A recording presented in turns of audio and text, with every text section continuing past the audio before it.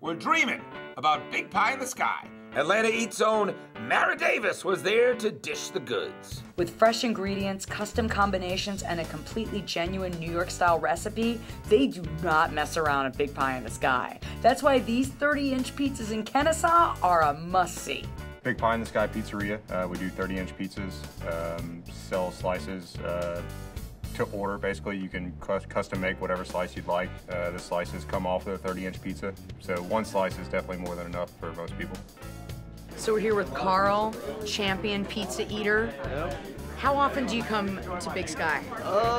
I come here every once in a while. I usually come here with my friends. We get the largest size pizza, and then we all split the cost and we split the slices, and it's awesome. It's definitely a genuine New York recipe. It has to be, otherwise it wouldn't really sustain the 30-inch size. It has to be the right kind of recipe to do that kind of dough. Handmade every single day. We probably make anywhere from 5 to 7 batches of dough a day. Whole milk mozzarella, not from concentrate sauce, all fresh canned tomatoes on the sauce, fresh ingredients. That's really, I think, what separates us from a lot of pizzerias. That's a lot of pizza. That's a pretty healthy portion. What's your favorite part about the pizza? Is it the crust? Is it the cheese?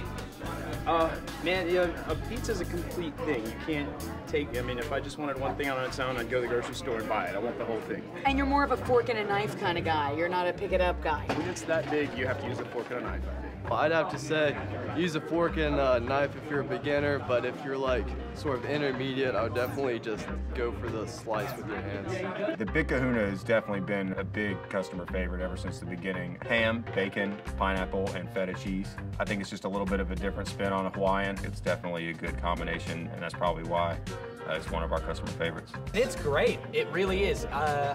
It is very large. It's a very large piece of pizza, but it's some of the best pizza I've had. West Coast pesto is a very interesting pizza as well. Cream cheese, pesto sauce, and chicken.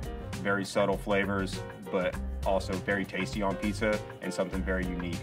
Feeling especially hungry? If you think you have what it takes, then man, oh man, does Big Pie in the Sky have a challenge for you. The Carnivore is basically our all-meat pizza. It's got pepperoni, sausage, ham, beef, and bacon on it.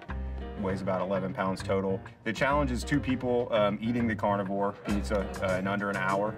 If you win, you get $250 in cash. People will try to be sneaky and stuff crust in their pockets and all kinds of ways to get the $250. We've had 7 winners. All of them at this point have been semi-pro food competitors, so we still need to have 2 legitimate, you know, off the street people come in and put it down. That still hasn't happened. Are you guys ready? Oh, we're psyched. I hope so, yeah.